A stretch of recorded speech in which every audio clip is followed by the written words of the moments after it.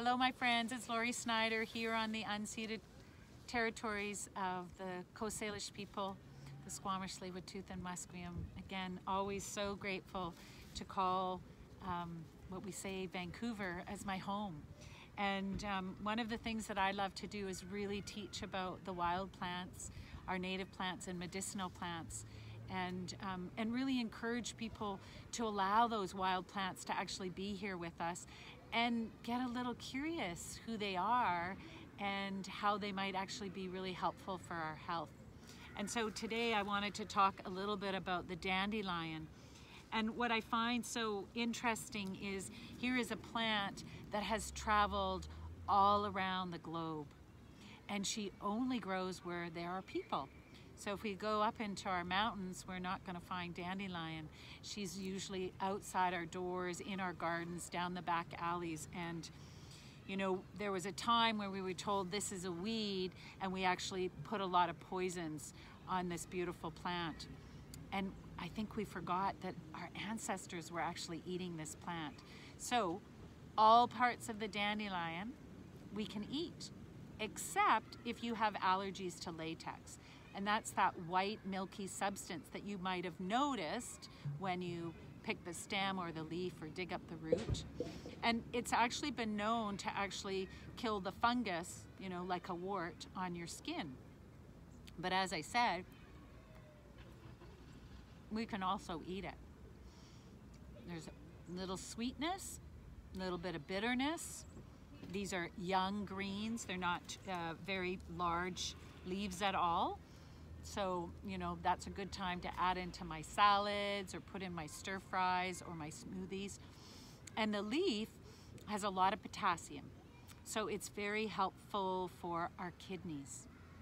And that's one of the things that I would say about plants is I've noticed that different plants and different parts of the plants actually seem to have an affinity to different organ systems in our body.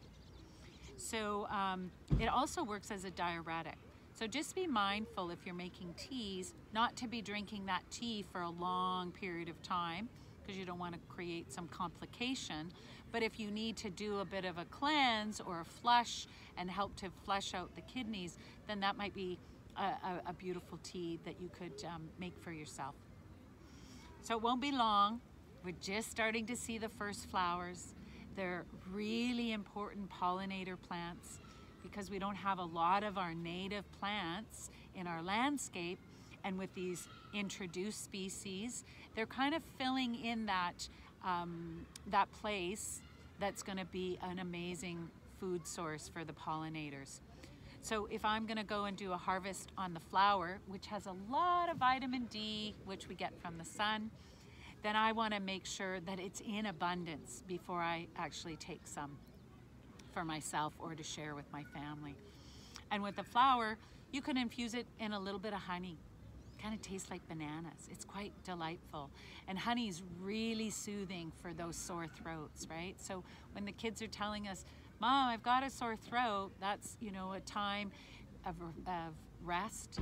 So this wisdom of our body telling us it's time to rest. It's time for you to get some more vitamin C in, and for you to, you know, maybe have some honey and drink lots of fluids.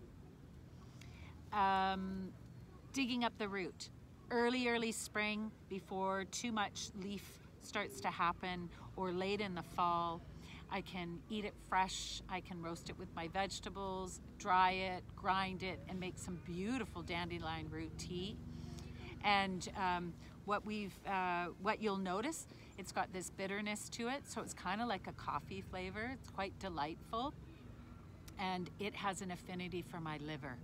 So it's going to help to support my liver because that liver works really hard flushing out a lot of toxins out of the body. And then once that flower has come up and it grows those big long stems, I love to eat those in my scrambled eggs. So fry them up with a little butter and garlic, add in my egg, and it's absolutely delicious. So remember, this is a plant that our ancestors were eating. So if you have European background, as most of us do, I'm of mixed descent, this is what kept them strong. And this wasn't considered a weed, this was considered their food and their medicine. So enjoy your dandelion, make sure you don't over harvest the flowers, and don't forget to spread the seeds. That's what we do as the two-leggeds. We help, like the birds and the other animals, to help the rooted nation move the seeds. So hope to see you soon.